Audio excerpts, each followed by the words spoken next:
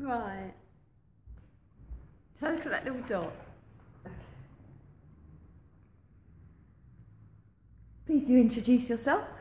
My name's Elaine Parker, I'm 48. I'm writing a book about Dennis Price, a biography. And what inspired you to write this book? I just think he's such a brilliant actor. He's so underrated, and things that are written about him now tend to slag him off a bit, but I want to put the record straight. And how have you managed to put the record straight? How have you uncovered these facts? By talking to the people that knew him best, his friends and people that worked closely with him. What is it about Dennis Price that really appeals to you? Well, there's two things basically.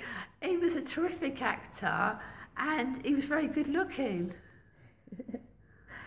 And how difficult was it to research into his life? I'd say it was extremely difficult because he was a very private man and some parts of his life were particularly hard to research. What research did you manage to uncover? Who have you spoken to?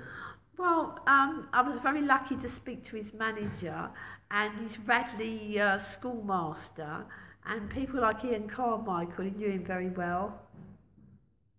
And what did this research show up that you found the most revealing or exciting, interesting information? I think it was the unusual relationship he had with his manager. It was rather eccentric. And they used to go around playing practical jokes on people. There were a couple of jokers, and they just seemed to have such a strange relationship, friendship. Did you speak to his manager? I did. I had an exclusive interview in 1987 in the manager's home in Enfield. What do you think people will find most interesting about reading your book? Revelations about his private life, I think, that haven't been previously reported on. And when will people be able to buy this book?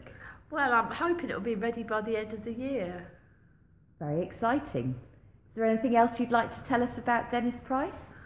I just think everybody should know a lot more about him because when you watch him in Kai Dots and Cornets, you often wonder, well, what was it all about? What was his life